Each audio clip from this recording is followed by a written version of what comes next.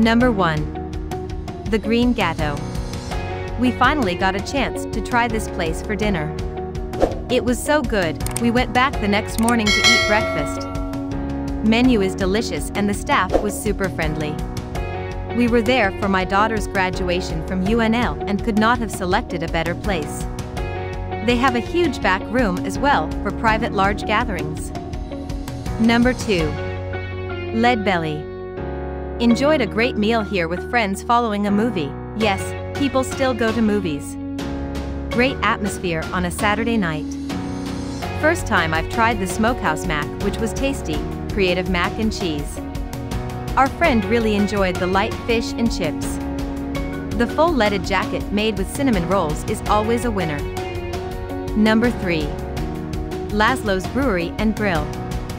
We love Laszlo's. Part of that is that it is good, part is that my wife and I used to go there shortly after the place opened when we first started dating, a long time ago. It is a brewery, but we never really went for the beer, so I'm not going to comment on that.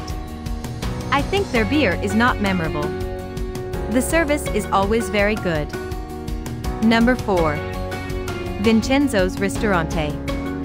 While in Lincoln for the U.S. National Figure Skating Championship, we had our first club dinner here. I had made reservations a few weeks before for large party and throughout the time had other conversations to finalize. They were so accommodating for a large party, especially when dealing with multiple checks. Everyone enjoyed their dinner and an enjoyable dinner was had by all. Number 5. The Oven. Visited Bath for one night, stayed at Hotel Z. Just across in the square was a pizzeria, The Oven. Even though it was busy, it took only 5 minutes max for us to be seated in a Friday night without a booking. From beginning to end, staff were friendly and helpful with a smile. A server tomorrow was very helpful and suggested what would best suit us after my partner described what she was looking for.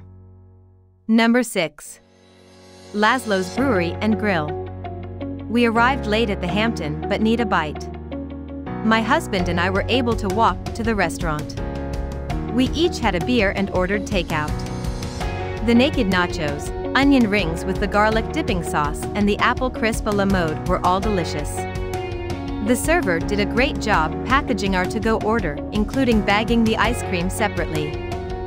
Number 7. Rodizio Grill.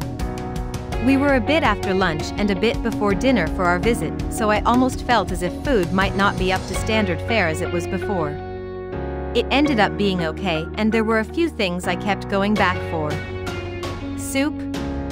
It is an experience if you've not experienced a Brazilian-type steakhouse before, but you have to bring your appetite to make it worthwhile. Number 8. Venue Restaurant and Lounge. Our 6 top of seniors were accommodated easily. Our waiter was prompt and helpful throughout the meal. Lunch entrees were Angus burger, turkey sandwich, 2 club sandwiches and Italian beef sandwich. All were rated very good, as were the 2 orders of fries and the sides of grilled asparagus, sautéed mushrooms and house salads. Number 9. Piedmont Bistro by Venue. We met at this restaurant for brunch before a Capitol tour. Although they were busy and had a 30-minute wait, I had arrived early and it fit our schedule for those driving in from out of town.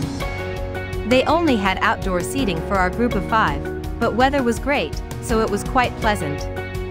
Menu offered both breakfast and lunch items. Number 10. Blue Sushi Sake Grill.